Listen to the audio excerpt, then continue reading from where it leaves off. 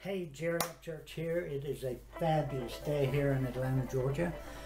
A little chilly, a little overcast, but still a fabulous day. So anyway, what I wanted to chat with you today is taking charge of your life. Take charge of your life. And what do I mean by that? We're in the situation we're in today because of the decisions we've made in the past, and the choices that we've made in the past, and action that we've taken in the past. And it's time for us to take charge of our life and be responsible, 100% responsible for what goes on from this day forward. Granted, we can't do anything about the past, and as the Bible says, Paul says in the Bible, it says, forget those things that are behind and press forward to the mark, to the prize of the high calling of God. So what we want to do is you want to press toward the prize that you're shooting for, or the goal that you're shooting for.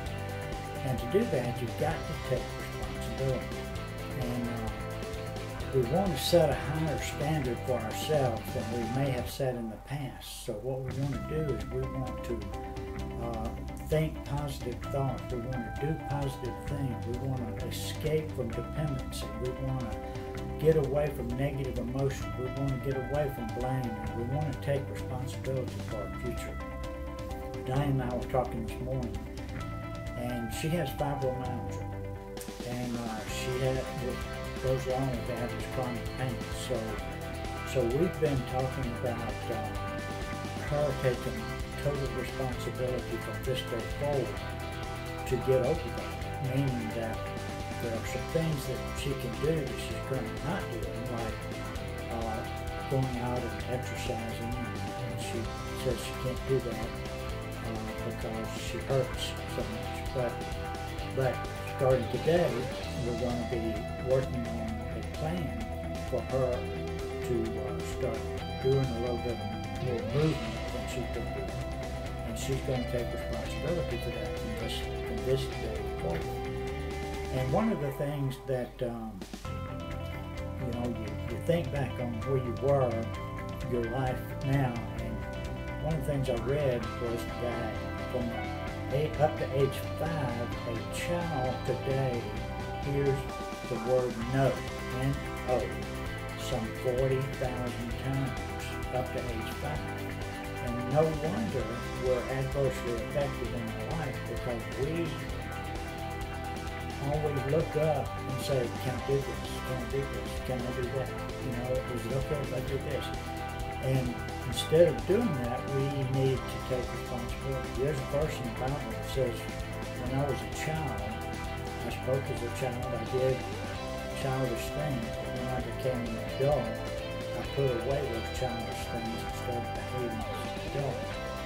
So, taking that scripture as to what it really means, it says we can no longer act as a child. We cannot blame things that are happening in our life on other people. And we can't not do the things we know we need to do to achieve our goals. And we can't necessarily have to ask for permission to do that. Because as an adult, you've got to take 100% responsibility. I was reading on Facebook this week where this lady was struggling with releasing her son into adulthood. And that causes a problem not only with her, but it causes a problem with her son. Because her son needs to release the past and take responsibility, because he is now an adult and he needs to be responsible for his adult actions.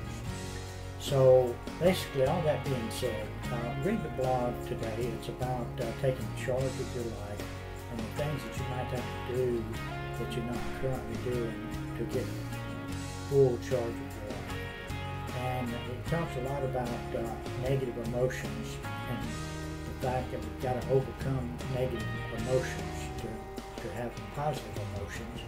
And the positive emotions tend to make us happy, which, according to Brian Tracy, is one of the main goals of anybody's life, is to be happy.